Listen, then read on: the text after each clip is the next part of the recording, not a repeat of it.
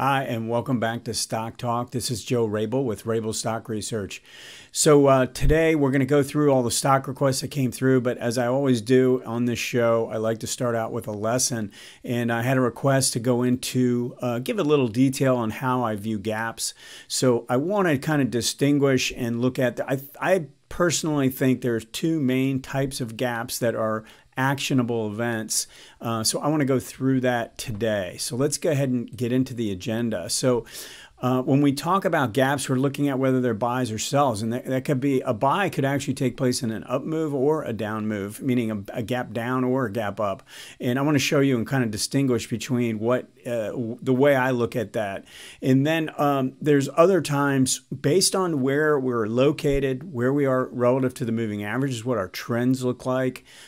We might have a differing thought process about a gap. So I want to go into that and give you a little detail on that. And then we're going to go through the stock requests that came through, as I said. So let's go ahead and get into this lesson now and discuss gaps. Okay, I've got a daily chart of bowing up. I looked at the weekly. There are actually really good examples on that as well, at least for what I'm trying to do with gaps. So I want you to realize that you can apply the approach that I'm talking about in any time frame. But I'm going to go through all these different examples really fairly quickly. But I want to just start and give you an idea. So let's just look at it from this standpoint.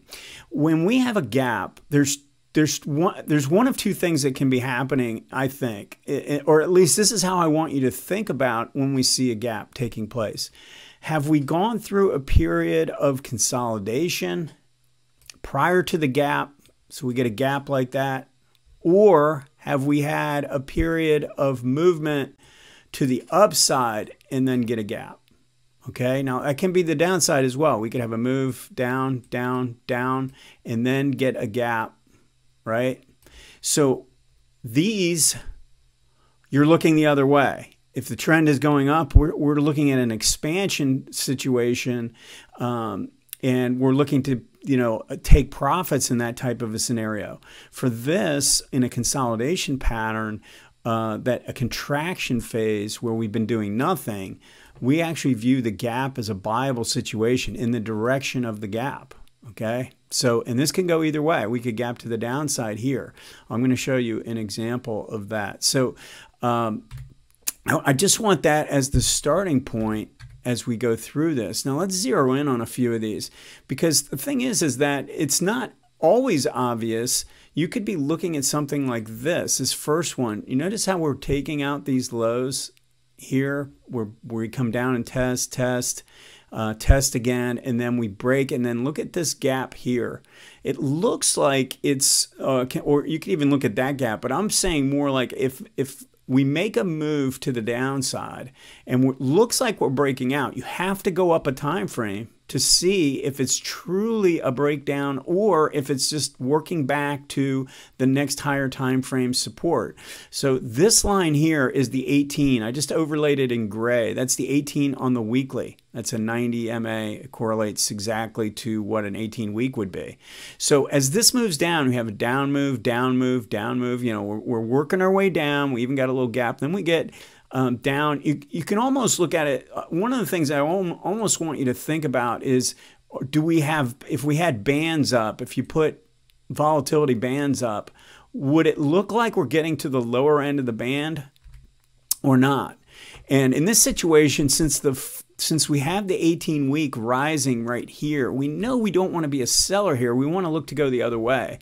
Now look at what happened on this gap. So we've dropped down, as I said, we make a move down, and then the following day, we gap down at the low end of this bar. Okay, I mean, it's not a huge gap because we're not below the low of this prior bar, but it's like it's a gap that overlaps with the prior price. But if you look at the close was here and we gap down here, what follows is actually what's more important, because we had follow through to the downside. Okay, and then when that comes back down and turns green, meaning it comes back up through the open and the prior day's low, we have something significant taking place, I think, after a move to the downside. Now, you get a little bit more confirmation when it turns positive on the day by going back up through the low or the close of the prior day. And that's a little bit more confirming evidence. And then you get even more confirming evidence when you come back up through the 18-week. But all of those are situations where you're looking to be a buyer based on the location to the moving average environment and the fact that we've made a drop into that move.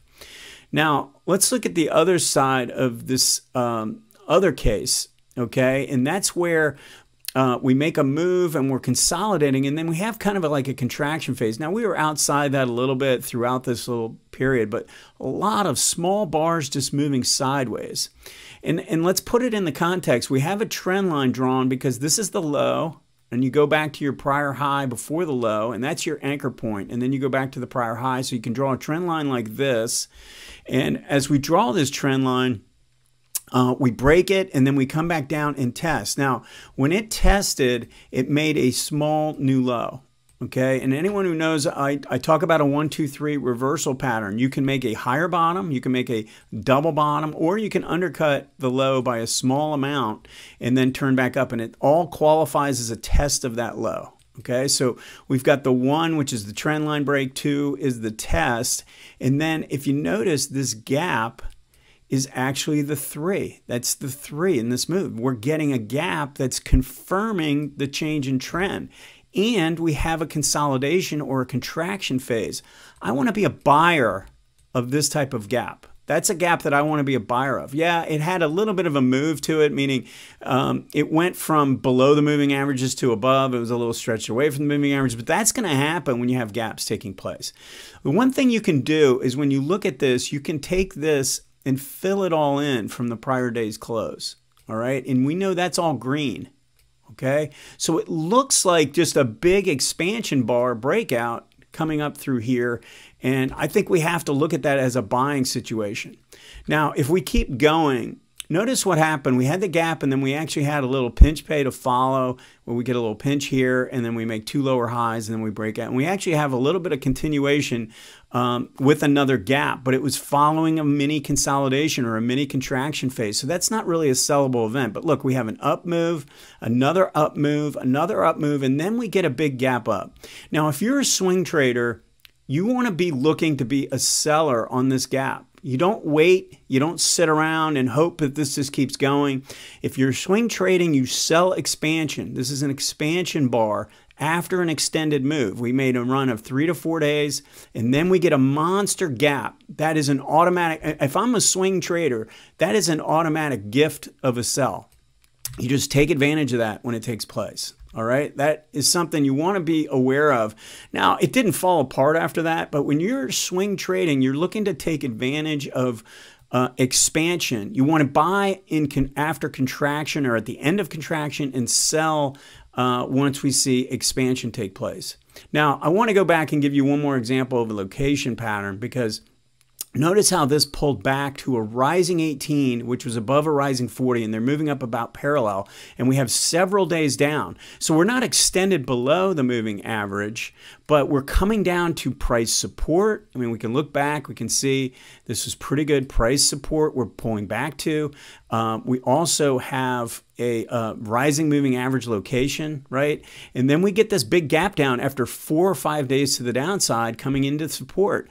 This is something where, again, you let it push down, and then when it comes back through the open, you could be aggressive if you want to play opening gap reversal. This is how you do it. You let it open, you let it feel it out for the first 5 minutes, see if it pushes down a little bit more, and then when it comes back through the open, maybe not right at, it's a $200 stock, so maybe you give it 25 cents above the open, maybe even 50 cents. And make sure it kind of gets back above that opening price. More conservatively, would be coming back through the low or the close of the prior day.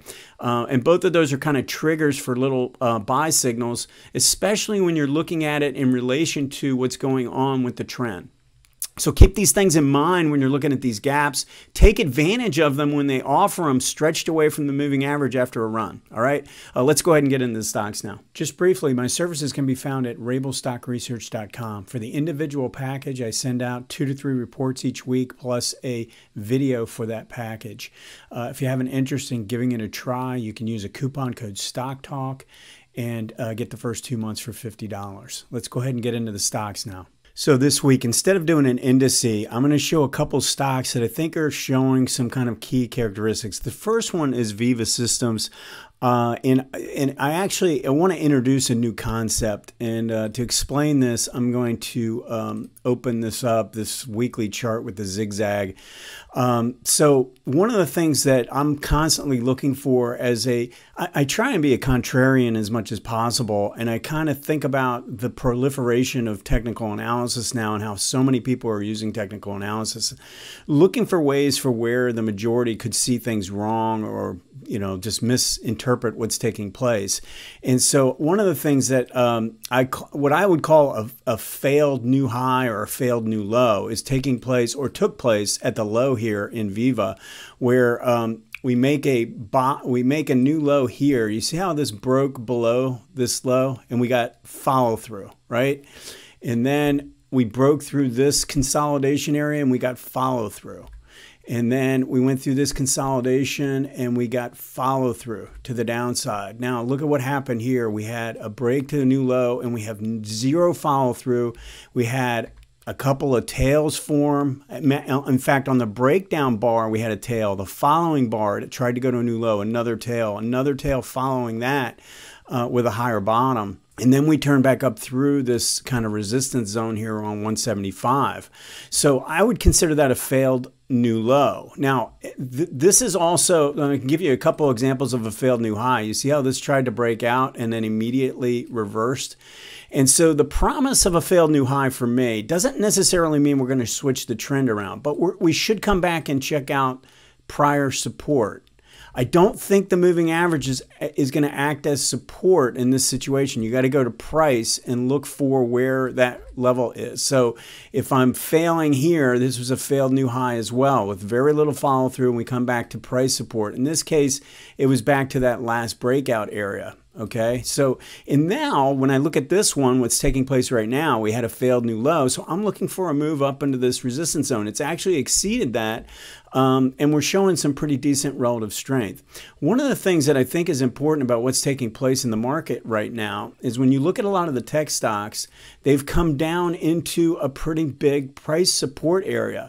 I'm going to show you in the next stock how that's taking place in some industrials as well. But most important is the way it's driving off that support. Okay, little rallies like this where the momentum is confirming the downside are not as important. You can see if we look at it with the MACD now, we've got a new low here with MACD confirming, and then this rallies up and goes to a new low and the MACD does not confirm. So something to look for when we have momentum divergence. Do we have one of these failed new lows where we only go to a marginal new low and don't have follow through from that, or go to a new high and don't have follow through from that? You want to be on the lookout for that. So this stock is now rallying back up towards the 18-month line up at 257. I don't know that it's going to make it all the way there, but I think that's kind of like the next resistance zone to be on the lookout for. Now, ROK, the reason why I wanted to bring this up is because when you look at the industrials, at least so every weekend I go through 400 stocks, the biggest cap stocks, and sorted by the sector, and I'm looking at what's taking place across the board and looking for signs in a case like this or whether it's bottoming or not. We came down to this big round number at 200, and you can see on the monthly chart, we've got pretty significant support at 200. I mean, this is where it broke out from.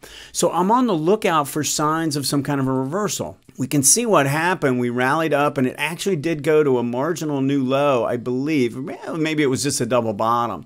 But more important to me is the way it drove off the low. You see the difference in this rally versus this rally? I mean, this is real buying here. This isn't just a little short covering bounce or something like that. This is the type of ferocious buying we want to see that says that we've set a pretty strong low at 200.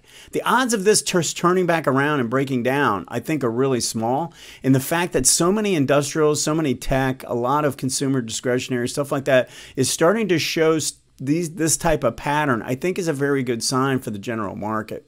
So I just wanted to cover those two things. One being the failed new high, failed new low concept, and the other being if we're coming into support and we get a real drive off the bottom with relative performance behind it, I think you have to respect that, and the odds of and it's probably ending action, meaning we've probably seen the end of the decline phase, at least for now. Okay, Wayfair is a stock that has been in a ferocious downtrend coming down to pretty good support. It's been working sideways kind of quietly. It's trying to turn things around, but it's sitting at the 18-week line right now.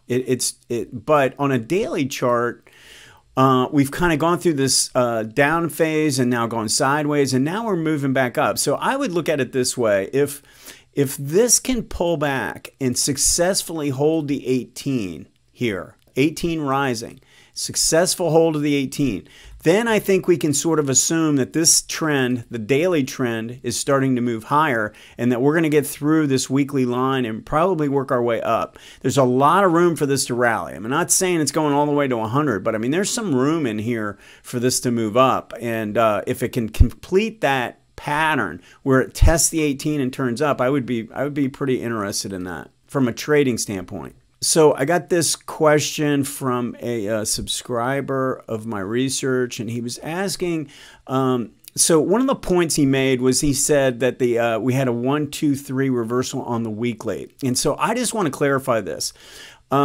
We have a 1, 2, 3 developing on the daily, but I don't think we have that we only have the 1 on the weekly. I wouldn't really consider that a good enough test. Now, one of the things you can do when you're looking at these is try and figure out, so if I've got a 1, 2, 3 developing on the daily, typically that'll coincide with the break of the 18, okay, 18 week. Now, if we have a 1, 2, 3 developing on the weekly, that'll typically, not always, but typically it'll coincide with the break of the 18 month. So just to kind of keep your trends and your 1, 2, 3s in order and understanding which time frame is doing what. If we have a 1, 2, 3 on a daily chart that's clicking in, and that's going to kick in if we take out this high. If we take out this high around 166, 167, then we've completed a 1, 2, 3 on the daily chart and have a successful test of the MACD. But that would usually coincide with a convincing break of the 18-week, which is what is happening. So I just wanted to clarify that one point. The other way you could play this is to let it break out. And if you notice, we have a flat 18 here. See how this is flat? You could let it break out and look for some kind of a pull as this is pulling back towards a rising 18, preferably with a little bit more strength here and a little bit more strength here. We get a little bit better convincing move. A short-term pattern is improving with some, decent upside if it plays out that way. Okay, let's go on to the next request here.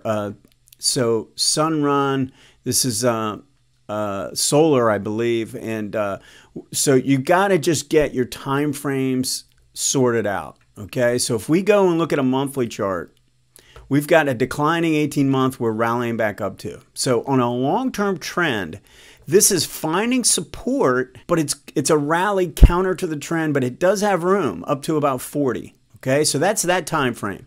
Now, if we go to the weekly, we've been kind of working sideways, and look at the volume pattern. Look at the size of this big green bar. This is the biggest bar we have seen in quite some time, and it basically is, open near its low, tried to test, and then took off, closed near its high. And that's a really bullish bar when we see that, especially coming off of an 18 MA like that. We still have some resistance up here, probably high 30s, low 40s. But I would say there's some encouraging signs. This is still considered neutral, but signs of improvement taking place. Now, if we go to the daily chart, I've got a break of the trend, a break of this sideways consolidation, and a test of that at 30, and now turning up from that, I think, on earnings.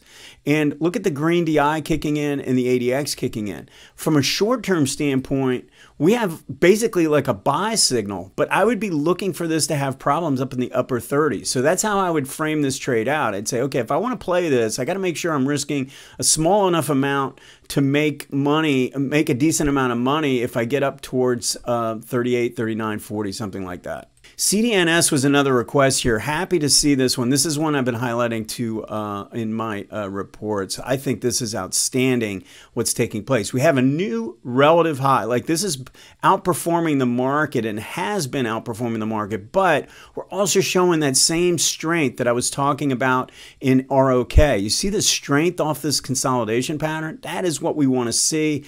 Look at the ADX on the daily chart. I mean, this is impressive. So what are we looking for? We're looking for the first kind of little dip or pullback back towards anywhere towards this support zone. I don't think it's going to pull back that much. If we can get any kind of a little bit more of a retracement here, I would consider it. Now, you know, there's a couple ways to play this. You could have bought this on the close of this bar coming up through this area and through the 40 again as your first signal. The next signal is a minor pullback towards the 18-day or, you know, towards support, one of those two. That's what I'd be watching for on that stock, something to be on the lookout for. Now, HON is kind of interesting, and the reason is that the same concept, and let's just look at this. So, well, we'll look at it on the weekly, and I'm going to zoom out a little bit. So we make a new low with follow through, new low with follow through, and then we make a new low with zero follow through. You see that? We want to be on the lookout for this, especially if we're coming into a prior zone of support. You see how this was the breakout area and we came back to that level. Now we hit a new low, we have momentum divergence on a MACD basis, and we have zero follow through to the downside. If you know this pattern, this failed breakdown pattern, you know where your target is up around 200. So it's a really big asset to recognize that. But again, one of the most important things about this is the quality of the rally is suggesting to me that this is probably making a pretty good low. Look at the location it's taking place, the vertical move, the strength behind the move with the gap and everything. So I'm kind of encouraged by this. I think that I think this is kind of like the end of the decline phase for this. It probably has more sideways to go. And I don't want to give you guys the wrong impression. I'm not thinking this is market's just going to go straight up. I don't think we just go vertical in this type of pattern. Now, a stock like CDNS could go vertical, but HON is most likely going to hit this resistance zone and consolidate. And I think there's a lot of stocks that'll do that. But the good news is they have stopped hurting the market, right? The general market has more of a bias where the worst performing stocks, or the stocks that have been getting hit, look like they're turning and at least have a short to intermediate term up move coming. Let's look at TMO. TMO pulled back to a rising 18-month with strong ADX, and then it went through this ABC decline. Let me just define this for you. Down, up, down, ABC, decline. Look at the minor failed new low. You see how this is a failed new low right at a big round number at 500? You got to start being on the lookout for these. Now, we didn't have momentum divergence here, but look at what the ADX is, no strength whatsoever. That is a really powerful sign, I think, that this is a really good pattern to be on the lookout for. We're starting to see signs of improvement. What I'd like to see is some form of a test and then a turn back to the upside to kind of prove itself here, but pretty interesting pattern. Airbnb is getting a pretty good rally, but this just kind of qualifies as a rally off of a low. We don't have a failed new low pattern on the weekly. We've got some resistance, you know, it's got a little bit more room up to 125, 130, something like that. But, you know, I'm not saying that this isn't making a bottom, make an interim bottom or something. I'm just saying it would be a hard stock to try and make money in right now, at least from this juncture, because we've got support starting around 125. So I'd like to see some kind of a retracement, some kind of a test and turn back up. Maybe if this tests at 100 or something like that and then got through the 18-week, we could see something a little bit more important develop. BNTX, I like this in that, let's look at the weekly first. Weekly came down, made a marginal new low that failed, right? So we made a pretty strong decline, and then it tried to break to a new low. Now, if you come back, look at where this did this. It did it right where it broke out from back here. This is really good. This is kind of good stuff to be on the lookout for, especially in stocks that are going through a bearish phase. Want to make sure you see when we get these failed new lows, are they taking place at support. I also like to see if the relative performance is improving. But we have this reversal now that's trying to take place, and now we're back above the 18-week line. And we have room to the 18-month. It's up over 200. So when I see that, now I go to the daily chart, I realize, wow, I've got a reversal taking place with green DI starting to kick in. Nice green bar breakout of this consolidation pattern. I mean, I think you could buy the breakout above 170, 171, 172, getting through this resistance, or you could now wait for a pullback.